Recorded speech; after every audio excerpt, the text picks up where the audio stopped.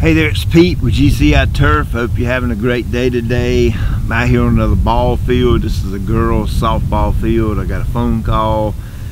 I want to do some treatments to the turf. It's wrapped up with dandelion, clover, and henbit and chickweed and all kind of things. It is Bermuda. It's been overseeded with ryegrass, and I'm going to come out tomorrow. I didn't have room on the trailer, but I'll bring my sprayer and my mower. We're going to give it a quick mow and then give it a good treatment to start working on the weeds and get the ryegrass fed. You can see this is a pretty substantial hump right here.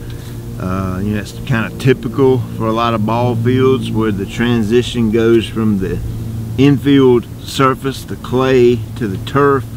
A lot of times you'll have a hump right there, and first and foremost, it's unsafe for the players. You know, they could be running, going for a little looper that's going to barely get out of the outfield, and the infielder could trip over this. I mean, that's a pretty substantial hump right there. So typically I would edge this out and then bring in new material and fill it up to it. This one's so bad, I'm going to take the sod cutter on the Ventrac and come in here, and I'm going to cut the hump out and remove the material, and so that the actual edge of the infield will come back to here instead of here, and I think I can get rid of that hump. Luckily, it's basically right here within the first 8 inches of transition, and so my sod cutter I think is 18 inches wide, 16 inches wide, something like that.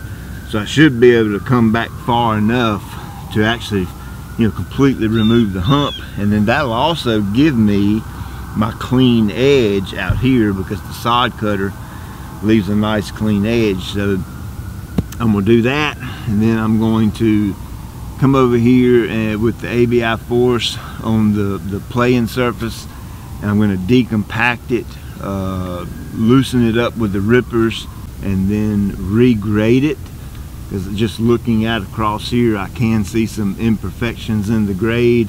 I'll get that all fixed up, and then I'll take the front bucket on the Ventrac, and they've got some material dumped out there outside the left field fence line, and bring it in here. It's a clay sand mix.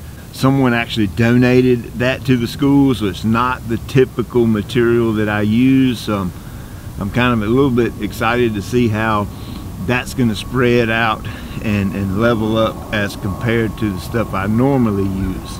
So let's get at it, and when we get done, I'll show you the results.